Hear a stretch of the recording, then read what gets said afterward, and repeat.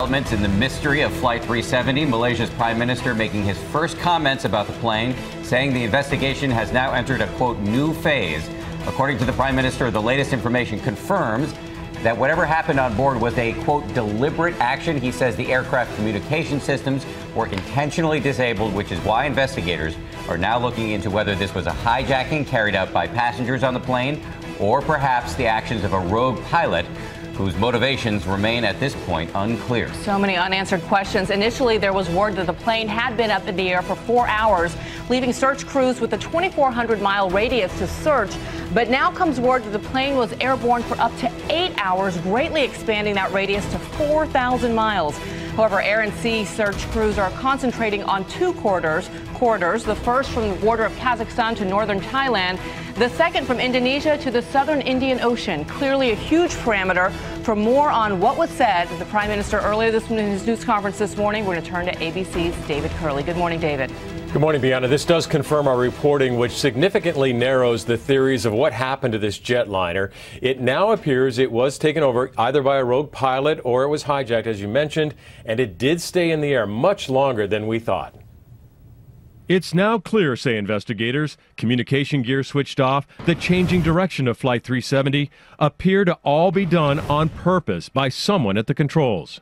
These movements are consistent with deliberate action by someone on the plane.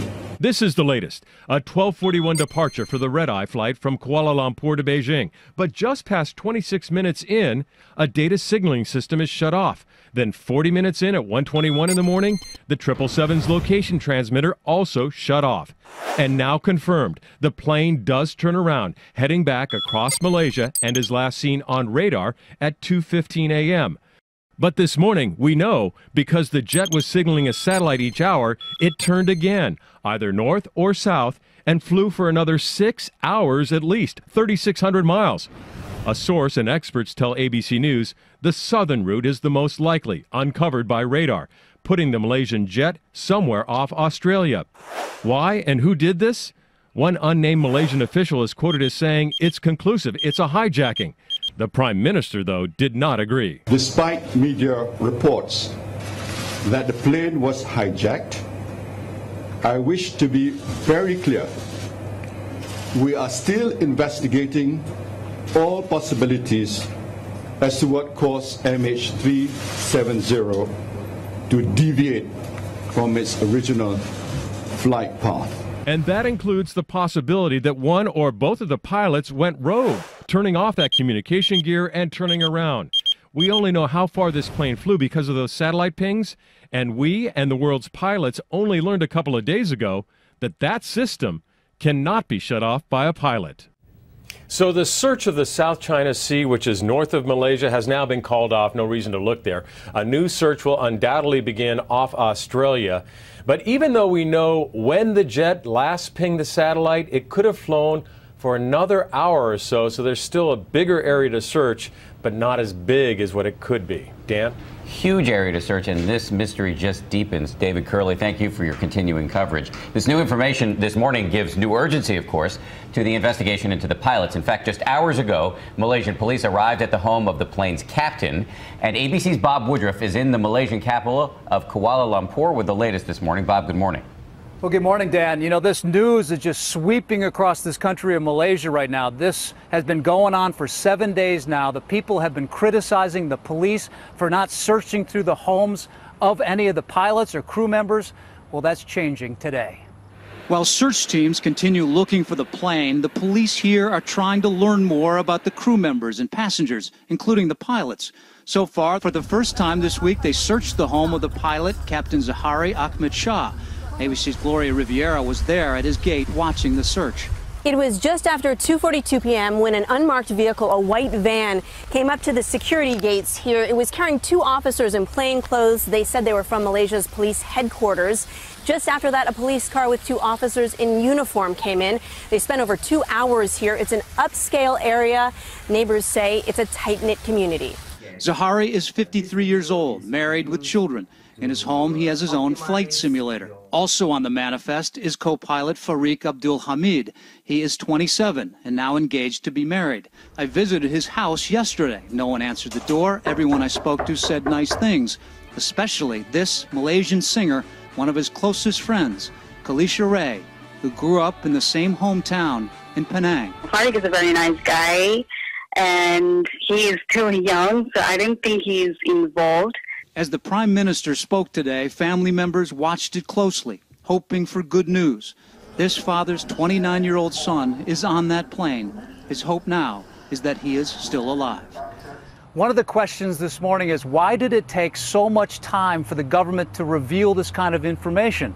Well, it's been told by many people that if they did, people around the world have an idea where the plane may be and they can search. They could look for any signs of it.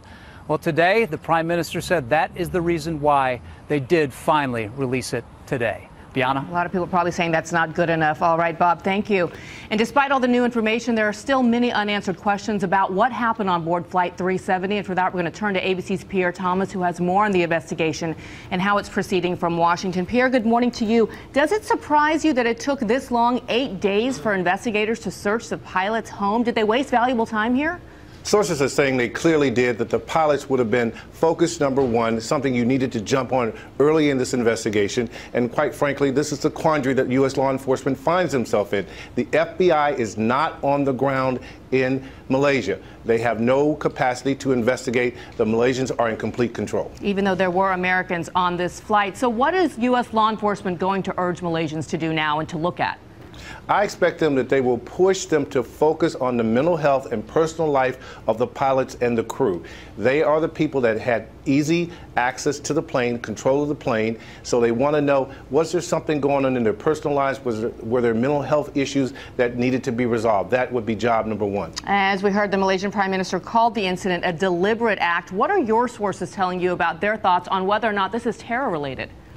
Well, so far they found no evidence of terror ties for the crew or passengers or anything like that. And one source pointed out, actually a number, that the plane had ample opportunity. The pilots or whoever was in control of that plane had ample opportunity to hit a populated area with a plane full of fuel. So they're a little bit less concerned about that. On the other hand, they say the fact that this plane was in the air so long and we still don't know where it is, huge problem. A huge mystery. And of course, our thoughts and prayers are with the family and loved ones of all those passengers still not knowing what happened. We appreciate your time this morning, Pierre. Dan? Thanks, Bianna. Let's bring in ABC News aviation consultant John Nance, who's a former commercial pilot. He joins us from Seattle. John, good morning to you. We're now looking at a huge swath of the planet Earth that needs to be searched here. Even though they've narrowed it down to 2 corridors, we're still talking about huge sections to search. How can they even begin to do this? You do this like eating an elephant, one bite at a time. In other words, you're going to have to basically decide what your search grid is, and they're going to have to go at it just slice by slice by slice. And the opportunity to be able to find this airplane, if it really is in the water, Dan, is very, very small. So if it's in deep water, in some points in the ocean, we're talking several miles down, how would they, even if they found it, how would they retrieve it? It's going to take a lot of special equipment. There's not all that much of it on the planet. You're going to have to go down to 14, 15, 16,000 feet, and retrieving that is going to be quite a project. I mean, this is akin to finding the Titanic and being able to bring some stuff up.